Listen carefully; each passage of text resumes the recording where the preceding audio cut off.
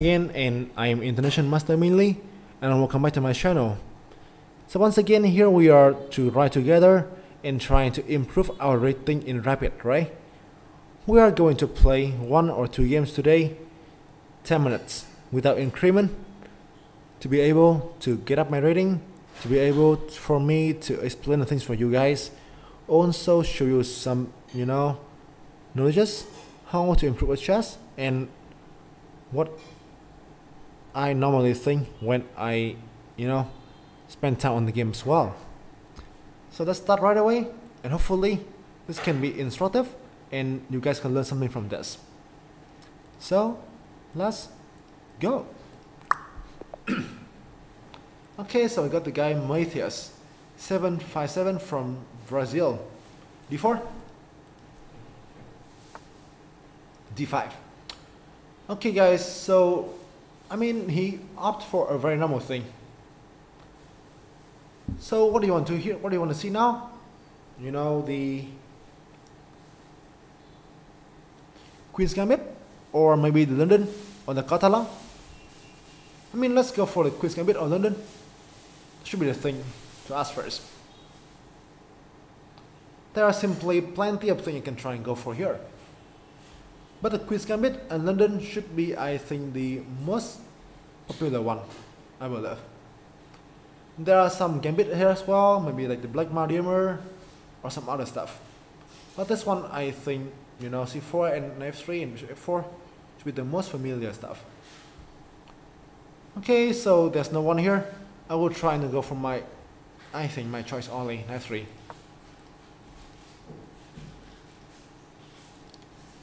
I know there are, one key viewer, that's not correct. Basically, I only get around, I think like 80 right now, like 70 to 80. But okay, I really hope I can give you guys a good time here, and it is basically enjoyable for everyone. Bishop f5. So Knight f3 is not a better way to play. You can play c4 first, but this is the way to make it safer. You can always play c4 later. Also, I think Knight f3 first, and then this one can be played later as well. So you can spend bishop f4 for rook 3. That's fine, right? In the game, you play bishop f5. And this one actually is not really strong. I can play c4. Well, not only did I need to go after this game, but also the fact that I'm not going to play with you guys. I will play randomly. If you can get me, that's good. But the thing is that I don't want to, play with every viewers. I will play randomly, which is like the plan of the speedrun. It's like that. C6. The thing about bishop f5 earlier is that this thing, I believe that this makes this pawn becoming pretty weak. That's why now this is gonna be annoying. See, right? That's why I believe that bishop f5 early is not a really strong stuff. Knight f6. He still keeps playing fast. But this thing, I think, simply allow me and allow us to get a free pawn. You see here? And apparently, that is yummy. Takes.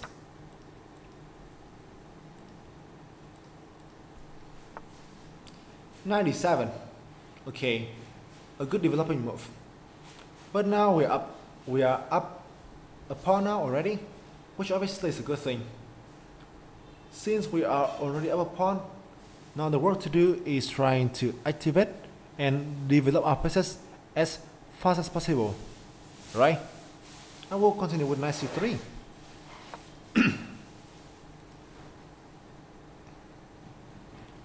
Attacking the pawn and simply get the knight into the work. G6. Not a bad idea at all. But I don't see any reason why I should not go for something like this one.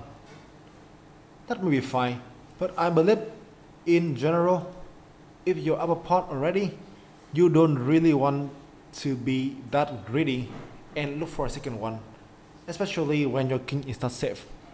That's why I will play simple e3.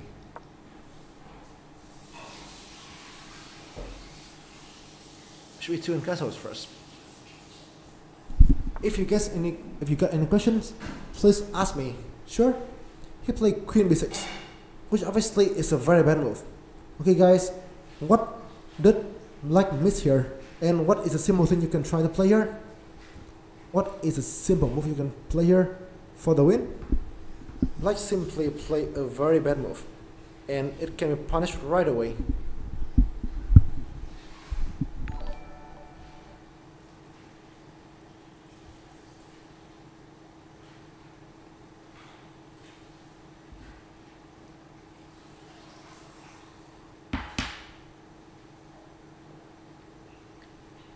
The thing here is pretty simple.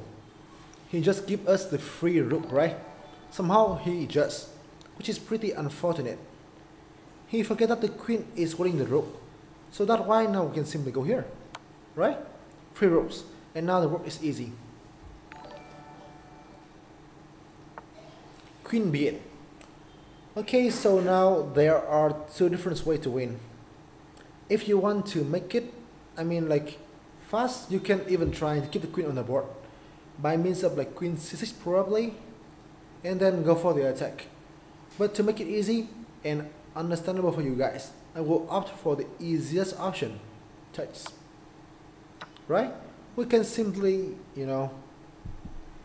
exchanging into the endgame since we're up a rook. Bishop d2. Get the rook out as well. Rook c1.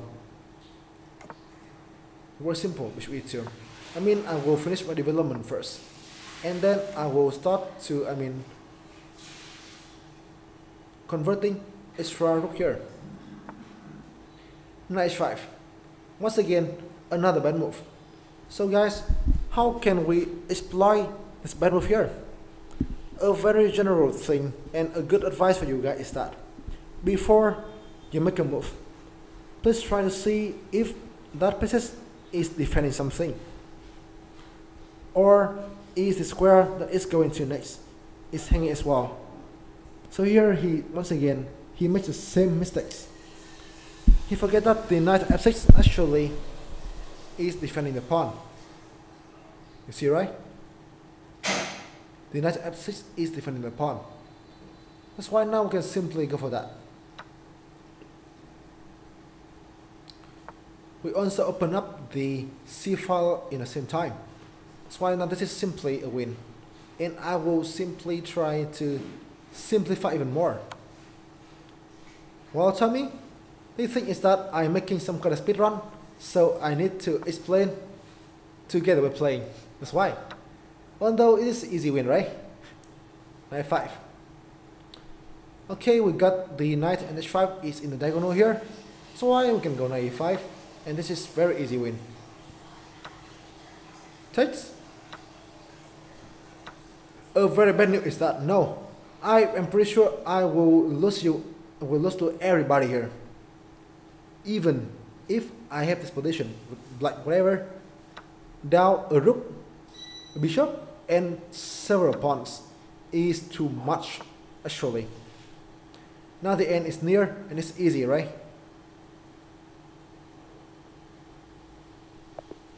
He resigned, and that is pretty quick.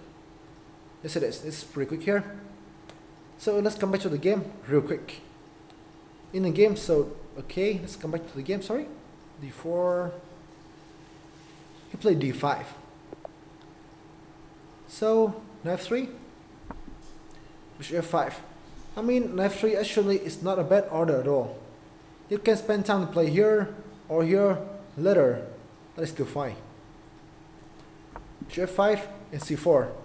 The thing about bishop f5 is that although that is a good developing move, it has a drawback that this pawn now become a witness early in the opening, which forces you to be pretty careful about that. You understand me? That is a thing that it kind of forces you to be careful. That's why in the game c6 I play this one first. Why? Since if you play let's say queen b3, right, you can play queen b6 right away. It's one here. And then honestly, you can take on d5, but the queen b3. You see? And that doesn't come to anywhere special. Take here, and then it's only, I think, a row equal. That's why I play cd5 first. Take here and queen b3, right? So now there is simply no queen b6 instead of queen d5. You see that? Queen b6 here simply runs into queen d5, and we win a pawn. In the game, we sacrifice the pawn, but it's not easy. Even if you play something like, okay, let's say b6, right? This one here. You can play like knight c3 here. This one for the pawn, and then even like this one. Where it looks like, okay, black is in trouble early. You see? In the game, so he played queen b3 here, knight f6. He sacrificed a pawn, takes, knight d7, and knight c3. Since now we have a pawn already, we can just simply, winning easily by activate our pieces and developing safely enough. e6, okay, he should play this one as well, e6. Defend a pawn and develop the bishops. But here is pretty unfortunate. e3. And now this is simply a blunder. Big blunder though. You should play bishop g7 probably and castles here. Move 8, maybe 5. Okay, this one. This is fine, I believe. But I think black can always help the defense by something like rook c8 probably. That's why I reject it. And as I mentioned in the game, when you are already up a pawn in the opening and your king is not entirely safe, I believe that, make the king get into a safe position is the top priority instead of going for more material. But obviously, if you can go for something that's winning right away, that's good. Knight b5 here, you can play rook c8, and then let's say bishop f4, right? For this one, he can simply play like queen a5 for instance, when it's nowhere clear. Or he can simply play this one, bishop c7 as well. I don't know, but I don't think that's like really winning, like in e5, bishop e4.